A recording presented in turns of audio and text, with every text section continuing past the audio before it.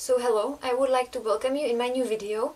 This video is going to be about how you can make decisions and form your opinions and do your research if maybe you are hesitant about maybe what kind of political party you want to vote for, or what kind of nutritional approach you want to have, or what kind of exercise you should have, or you want to form your opinion about various topics from like psychology or whatever is interesting for you, and you just don't know how you should form your opinion because you feel like maybe there's a lot of like contradictory information on the internet, and you just want to like make sure that you are being critical.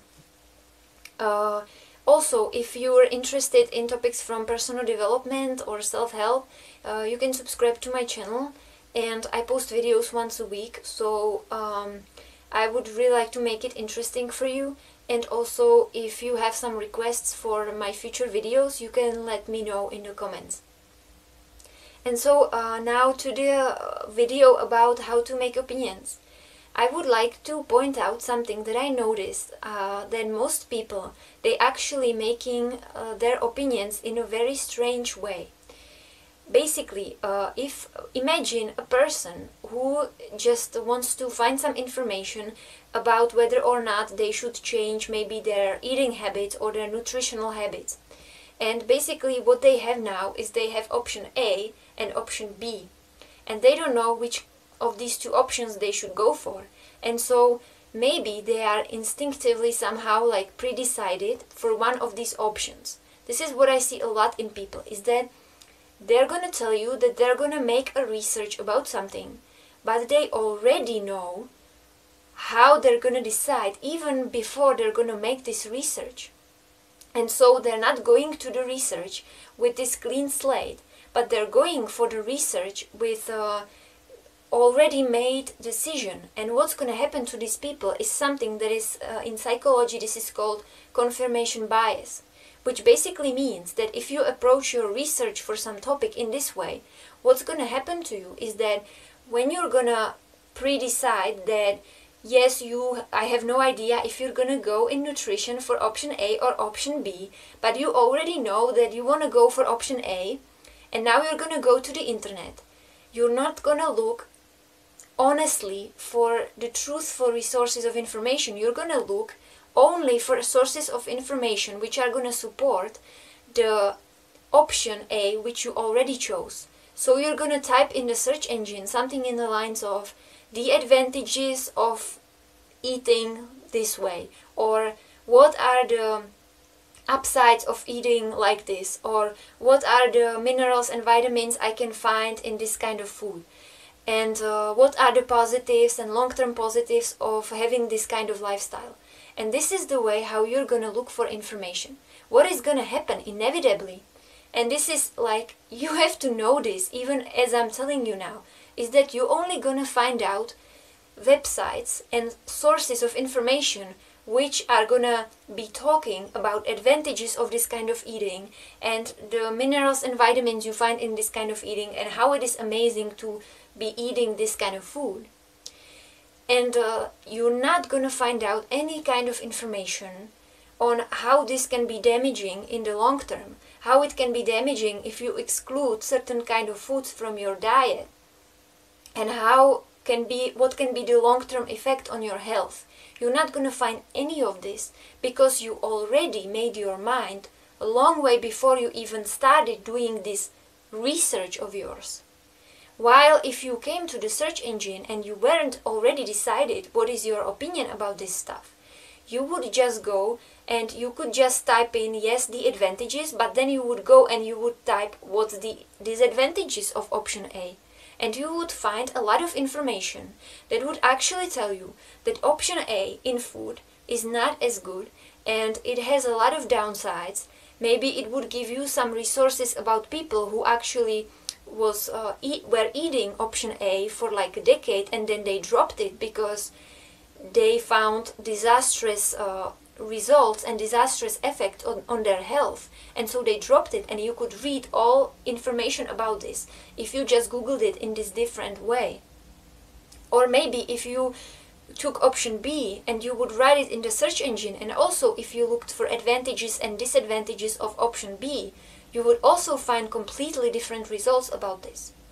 And what would happen if you did an honest research for this topic of nutrition that you were searching for, is that you would get so many information from both sides that you couldn't be able to decide straight away. And even if you made a decision straight away, you would know that it's not so black and white. And what would happen to you is that you would no longer be aggressive about your decision. Because a lot of the times I see that on the internet, especially today, and it can be also about nutrition, that people, they decide for a certain kind of nutrition and then they are really pushy about it, and they're just gonna push it into your face, and they're gonna tell you that this is the only ultimate way how you should nourish yourself. And then there are gonna be people from the other camp, like from option B, that they also gonna tell you on the internet why is this option so amazing and why you have to eat like this and why it is so beneficial. And none of these people from these two camps, they're not gonna tell you what are the disadvantages of the nutrition that they're promoting. The problem with this is that both of these camps, option A and option B, they have a lot of truth in these camps, but also they have a lot of falsehood in there. And what you should do if you are deciding about your own health is that you should keep in mind that the best thing how you can form your opinion is to actually listen to all the contradicting information and actually find your wisdom in there and be really analytical and critical about it and form your opinion like this, and not to go and be really prepared about what's your opinion gonna be long way before you even start making a research, because that's not gonna be a good research, and this is not a good approach about how to find information about anything. What is also a lot of the times happening to these people who are just so set in stone about something, they make this like one-way decision about something. Like let's say that this person which I spoke about, this person is gonna pre-decide that they want option A. They're gonna go look on the internet, they find all confirming evidence on option A, and so they're going to be like, oh, I'm so right, option A is the right solution, so I'm going for option A. And what's going to happen to these people is that they're going to, the longer they're going to have this opinion, what's going to happen to them is they're going to encounter with some people who maybe don't have this opinion. And they're going to like talk to them, and these people are going to tell them some contradictory arguments.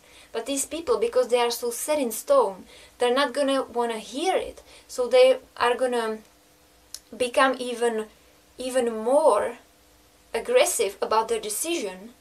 And this is, I think this is called backfire effect, when actually they're gonna become even more set in their opinion, even though at the beginning they were just, oh, I'm so happy that I chose this variant, but now like a couple months or years later they're just gonna be so heavily ingrained because they met all these people who were contradicting them, and they were so strongly fighting for the truth of their opinion that they become more and more set on it, and it's becoming like a part of their self. Or I don't know how to explain this in words. Maybe you're gonna know what I mean. Maybe you observe this also in yourself, because if you spend so much time defending something, then it's just gonna become like a part of you. And what's happening a lot of the times to these people who are really extreme about something is that even if one day they would, like with this nutrition, let's just say this example with nutrition, maybe these people were so heavy on option A, and they were defending it against everybody, but one day they're gonna maybe have a medical checkup or something like that, and they're gonna find out that it's damaging to their health. Maybe they're not gonna feel good with their body, maybe they're gonna crave something that they forbid themselves to eat. Whatever is gonna happen. And now maybe these people are gonna slowly realize that maybe for their own body it would be the best thing to switch to option B. After all these years which they were option A, defending option A, now they would like to switch to option B.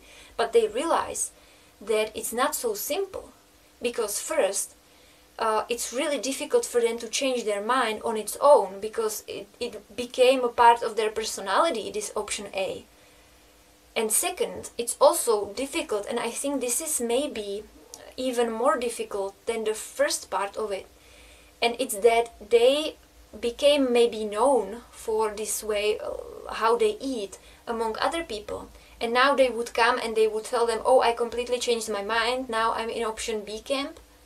This can be really difficult, because what's going to happen is that people, the other people around you, if you're going to do something like this, if you after some years you're going to change from option A to option B, people who were also in option A, they're going to give you so much crap about you changing your mind that it's just unbelievable.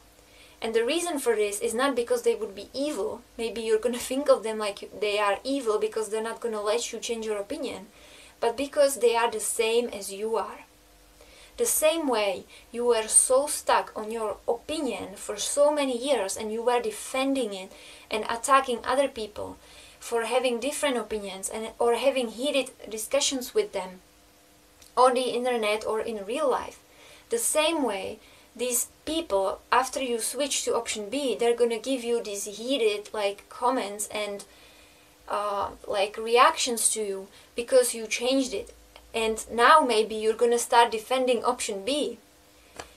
And my point for this is that maybe, and this is just a suggestion, I think what's actually the best thing you can do is try to keep yourself from extremes. Because a lot of the times you're just gonna defend something so much that you're just gonna stop being open about the possibility that you might be wrong. Because the truth is that you always have to be open to the possibility of being wrong. Because with anything you are basically saying, you always have to count with the fact that maybe you are completely wrong, and maybe one day one person is gonna come and they're gonna tell you something that you did not know, and you're gonna be like, oh, I didn't know this at all. And if you were really honest, you could maybe tell this person that they're right, and you would have to drop some ideas you had in your head, but this is a really extremely difficult thing to do. And you shouldn't do this all the time, somebody comes to you and tells you something new and you immediately drop your opinions and believe this person. This is also not a good strategy. What I'm saying you here is that you should approach any idea that anybody gives you with curiosity. And so if you ever enter a discussion about nutrition and you already know that you are option A all the way, but this person is option B and they're going to tell you something new, you can always approach it with curiosity and ask them really how is that possible, or where did you find that, or do you have some evidence for that, and be really interested in that. And only after, if you find it really interesting, you can then come home and really check it for yourself. And maybe what you'll notice is that this person was actually wrong and they were just interpreting the facts in a wrong way. And after you do your own research, you will realize how it is, and that it still fits into your model of reality which you have. And therefore, you don't have to change your opinion. Or maybe you come home and you do more research and you realize that you have been wrong. And in this way, you shouldn't be ashamed of changing your opinion. The reason why people are ashamed of changing their opinions is precisely what I described throughout this video. It's because they became extremist about their opinions. They have been defending it really emotionally for a lot of time. They have been aggressive about it. Maybe they had heated discussions. They were defending it to the death. And now it's obvious that it's so difficult to change their opinion if they have been like that. And so I would love to see more, and I don't see it as much as I would like to. I would like to see people discussing things in this calm way, where they can entertain the possibility of being wrong and entertain the possibility of the other person being right, but also the other way around. And I know this is really hard thing to do, but keep in mind that you're not alone in this, and it's just so common people doing this, and you shouldn't be mad at somebody for doing it, because it's just so, it comes so naturally to people, you know, be swept by their emotions and be really emotional about their opinions rather than being rational about them. And so I'm not saying that you should be without any opinions whatsoever. I'm just saying, think more carefully about how you present your opinions, and always entertain the possibility of being wrong. And also be kind to other people. Try not to have heated discussions. And try not to damn people for having a different opinion than you do. Because it would make this world a much better place if people weren't so heated about like every opinion that they have. And so that's my message for you. I will look forward to your comments. If you have any questions about this topic, I know this is for me this was really difficult to film this video. I had to start several times. I'm not even sure if I expressed myself really well. And so I really look forward to your comments, and maybe in the future I will make a new video about this if I find that it would be good to expand on this topic a bit more. But for now I'm gonna leave it to this. And so that's everything from me. Have a nice now, have nice discussions, and I will see you next time with my next video. Bye!